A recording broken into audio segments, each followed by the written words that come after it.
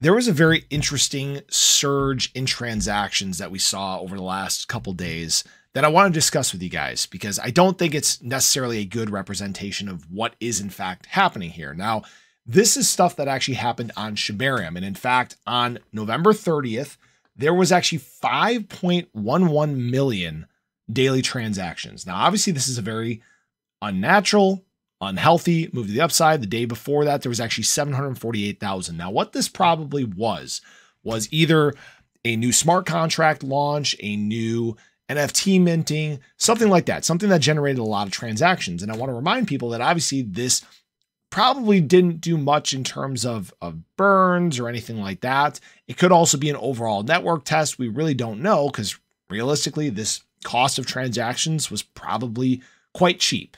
It probably really didn't take much to get through. Now, during this time, I did look at some of these charts too. There actually was a spike in active accounts. We saw a spike from actually 600 daily active accounts to up over 3,000, then dropping down to 1,300 on the 30th.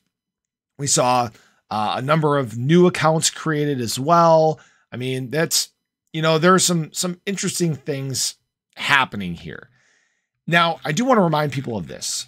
There is always the possibility that Shibarium could contribute in a major way to Shiba Inu. I know most people here on the channel, they're SHIB holders. Many people have kind of stayed away from Shibarium, and that's fine. I still hold my bone just in case just in case the network does well. There's always the chance it could do well.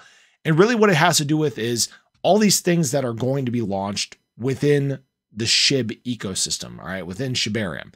So I'm talking the metaverse, once the game is integrated, the partnerships that are being created, the integration of Shibarium into businesses, all these things are still happening. They're still coming, right?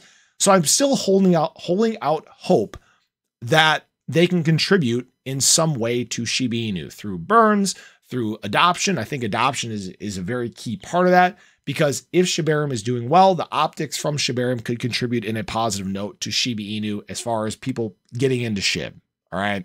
That's kind of the big way that I look at this. I look at Shibarium more so being, instead of a burn tool, I look at it as an adoption tool, something that could naturally bring people into Shiba Inu. Now, obviously, there are other things going on as well. We know that the SHIB Association is still working on their chain. I've heard people have asked questions about, where we're at there. It's being developed, guys. Know that these developments, they take a lot of time to get done. Think about how long it took for Shibarium to actually get out to the public. It was what, 2 years? 2 years.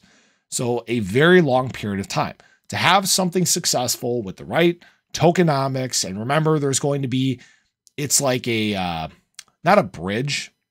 It's kind of a bridge. So essentially a one-to-one redemption of SHIB to whatever coin is going to be the native token on the SHIB Association chain. It's very complex, guys.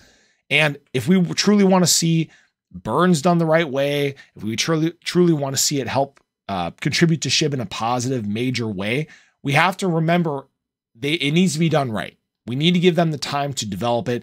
As long as it launches sometime, in the next year, probably year and a half, and can take advantage of this bull market cycle, that's where you could see major portions of SHIB supply removed. That's where you could see it creating more, again, optics for SHIB. The more things that the community builds, the better it's going to be for SHIB in the long run. That's kind of the way that I look at things. As long as the community stays active and engaged and they're creating new, unique ideas for the future, that's where SHIB can truly thrive. We could see it become, a really, truly dominant player in the space.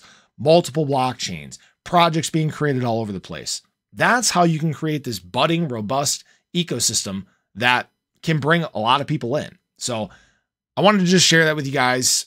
Pay attention. I bet you there's a correction on Shibarium. I bet you things fall back down to kind of the mean, 20,000, 15,000 transaction range, but we'll obviously see what happens. So appreciate you guys as always. Hopefully you enjoyed the video. Show your support below, and I'll catch you guys in the next one. Take care.